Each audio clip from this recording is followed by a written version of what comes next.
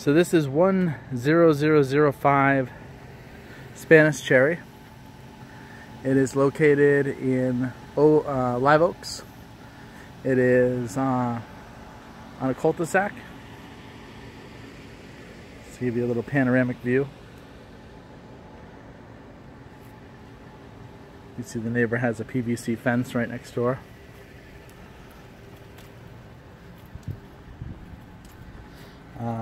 You see the driveway has pavers all the way up to the walkway.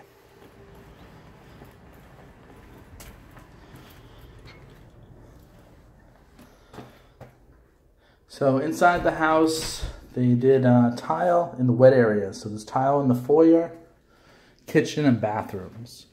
The rest of it is carpet. It's kind of an open floor plan that has kind of a living room area here.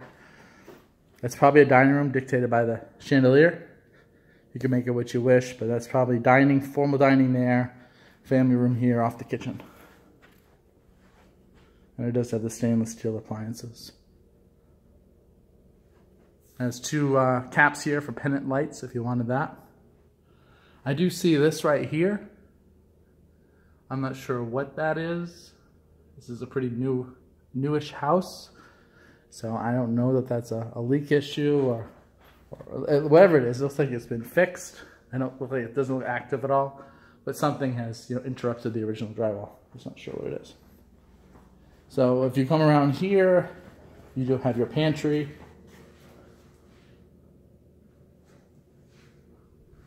You have a half bath.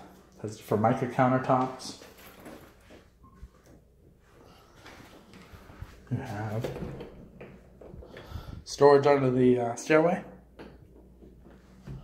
And then, of course, you have a two-car garage.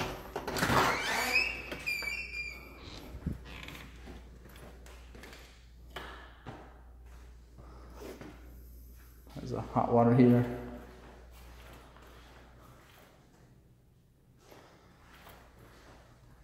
This is a hybrid hot water heater. This is a nice one. It's a really nice one. One owner that I came across who had one of these hybrids says it was like $2 grand. I don't know if they're really that expensive. I think you can get a tankless water heater for less.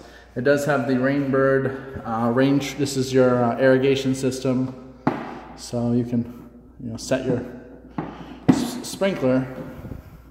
If you can figure out how to open it, so you can set your sprinkler system with that. That's the Verizon Fios.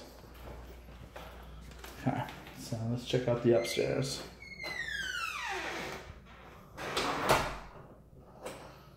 Okay. Electric stove. I'm not sure if this community has gas. Let me see the water pressure and some of the features. Let me show you the backyard real quick while we're down here. Completely fenced in. It looks like it. Although all the way to the left, it looks like it might end a little short. It seems like it's missing a panel.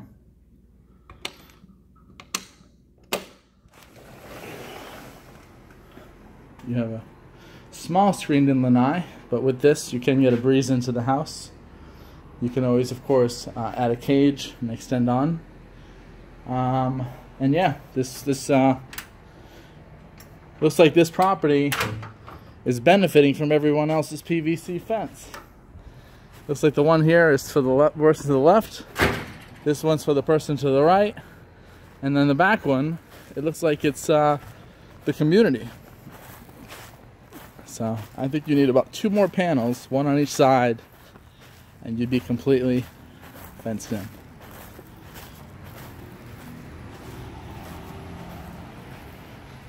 Huh, funny.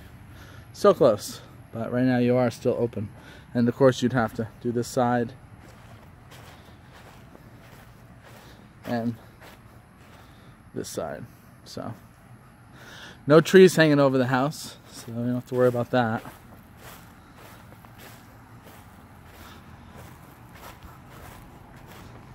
Pretty good sized backyard. Can easily fit a pool or anything else you want to do.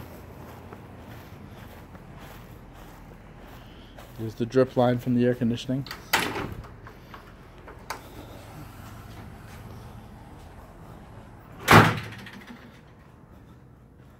Okay, take a quick peek at the upstairs.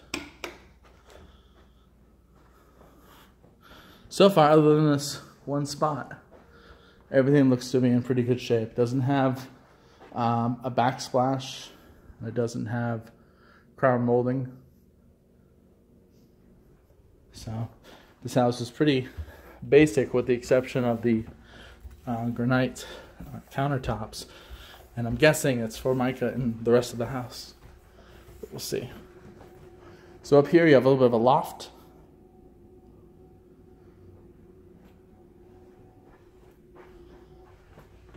You have a room here. Oh wow, this must be the master. It's pretty big.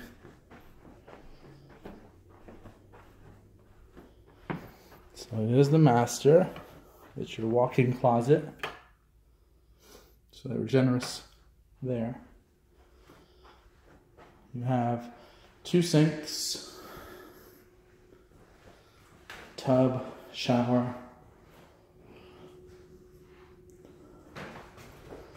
linen closet. Get the tile that we saw downstairs. You do have the Formica countertops.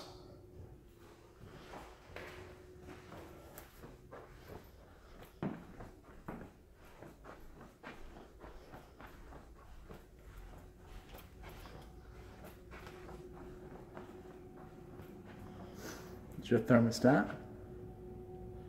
I believe there's just one. I saw one outside, and for a house of this size, probably one's adequate. So you have a bedroom, not a bad size. So we can see the yard from a sky view.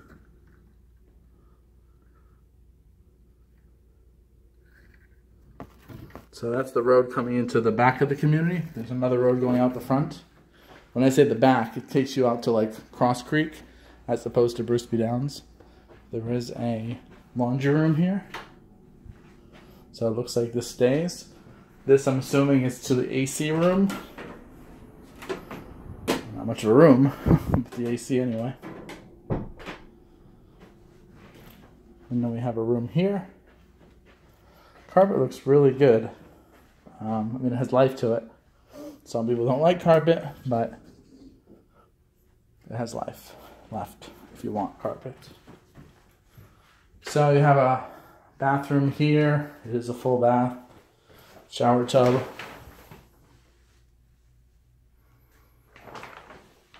Formica.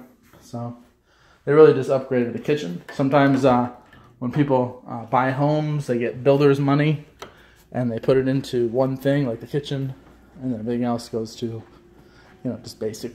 So kind of what it looks like, because there's a lot of carpet and a lot of Formica, but it's in good condition, the house, except for that one spot. Now, I'm trying to think of where that one spot is. Just trying to think of the logic of it. It's possible that spot was right around here, and it might be something related to this bathroom. So it looks, I mean, it definitely has been fixed, but I'd be curious to see what exactly caused it. I had another client who had that problem, and it was something to do with the faucet. It was not the shower, but more so the faucet. So, but it seems to be pretty much right in line with that bathroom that we were just in. But, all right, well, this concludes my my video for this house.